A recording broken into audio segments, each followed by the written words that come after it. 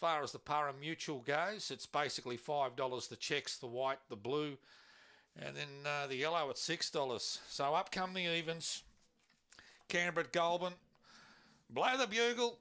Cut the mechanical lure loose. Here we go. Race 1. Canberra at Goulburn. Set.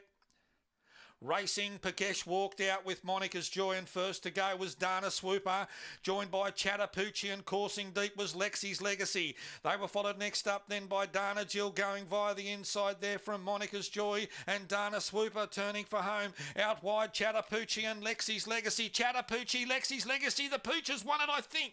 Chattapoochie or Lexi's Legacy. We better hang on. Third home was Dana Beetle, then Pakesh. Next up was Dana Jill, and they were followed home by Dana Swooper. Chance Hadley didn't fire.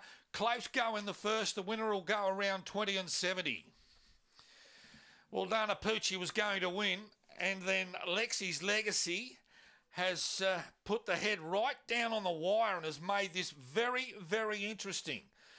Not much in this. The head of Dana Poochie has come up, and Lexi's Legacy has put the false teeth right down on the wire. And this is a desperate go in the first, 20 and 70, the first section, 673. 673, the first section.